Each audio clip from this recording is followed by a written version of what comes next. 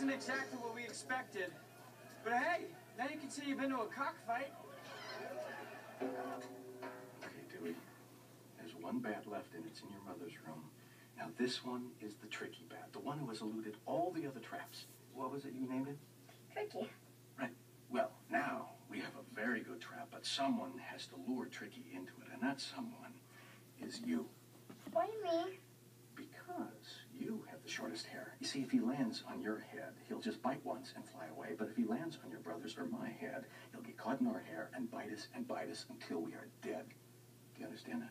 Yes. Good. Now, I want you to go in that room and poke him with this stick until that bat chases you.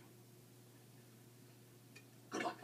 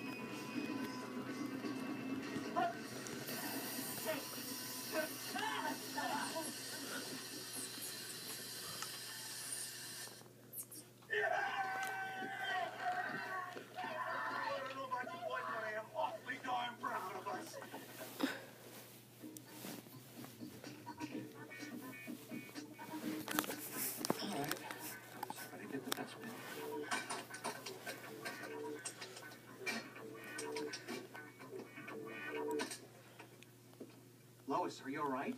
No, I am not all right. I'm sitting here at gunpoint, and I wouldn't have to be if you'd stop being stupid and give them the combination. I told you, I can't do that. Craig, please. I'm frightened. I want to go home and be with my family. They never told me the combination. What did you say? They never told me the combination. They said they couldn't trust me with it. They gave the combination to the guy who runs the photo lab next door. He comes in at night and transfers the money.